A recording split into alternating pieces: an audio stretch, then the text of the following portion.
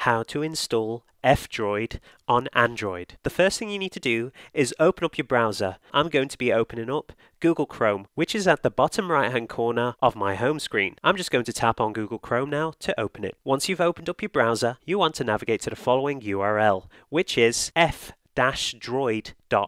Once you're here, you'll be on the f-droid homepage. On this homepage, you'll first be able to learn about what exactly is f-droid. So f-droid is an installable catalogue of FOSS, free and open source software applications for the Android platform. The client makes it easy to browse, install and keep track of updates on your device. Underneath then, you should see a big blue button which says download f-droid. I'm just going to tap on it now to start the download. You'll then be greeted with the following notification at the very bottom of your device, which says this type of file can harm your device.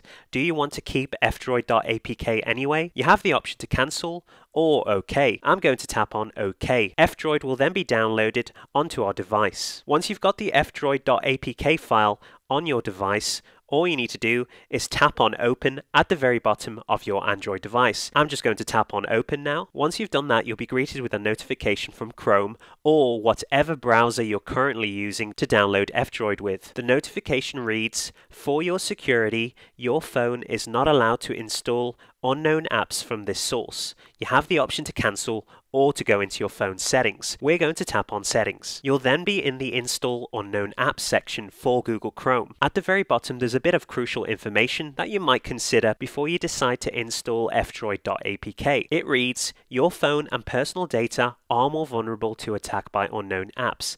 By installing apps from this source, you agree that you are responsible for any damage to your phone or loss of data that may result from their use. As you can see, allow from this source is currently toggled off and is grayed out. To install f-droid, we're going to need to toggle this on and allow from this source for whatever browser you're currently using. Of course, we want to install f-droid, so we're just going to toggle allow from this source from off to on. Once you've done that, the toggle should be blue, which means you can now install unknown applications. Once you've done that, tap on the arrow key at the bottom left hand corner here. You should then be taken back to Google Chrome and receive a notification from f-droid which reads, do you want to install this application? So you have the option to cancel the installation of f-droid or to install it. I'm going to tap on install to begin the installation process for f-droid. Alright guys, the f-droid application has now been installed. You have the option to press done or to open it up immediately. We're going to be tapping on open to quickly show you how the user interface of f-droid currently looks like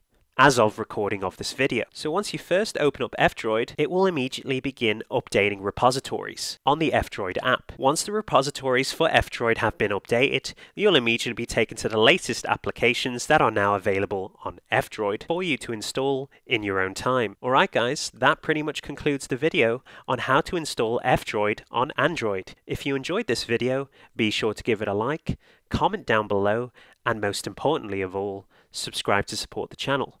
I'll see you on the next video.